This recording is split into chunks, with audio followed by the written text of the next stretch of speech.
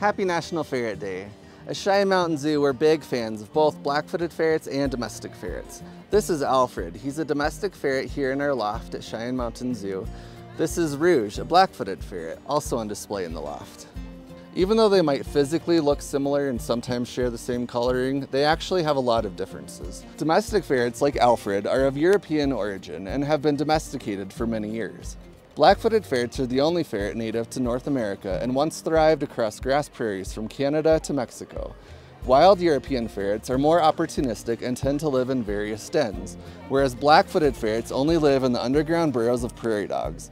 Black-footed ferrets are nocturnal, whereas domestic ferrets are crepuscular or active at dawn and dusk. Black-footed ferrets, due to eating larger prey, have bigger canines versus the domestic ferret. Because black-footed ferrets eat large prey, they have a large range of motion in their jaw.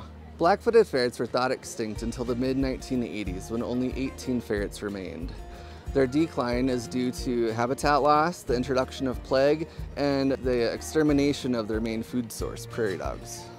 Cheyenne Mountain Zoo has partnered with zoos accredited by the Association of Zoos and Aquariums, the U.S. Fish and Wildlife Service, and other organizations to help breed, release, and monitor ferrets released back out into the wild. Since 1991, Cheyenne Mountain Zoo has bred 589 kits in our behind-the-scenes conservation center. About half of those have been reintroduced out into the wild, and the other half remain for future breeding. Zoo guests help fund our long-term conservation projects, including this black-footed ferret breed and release program.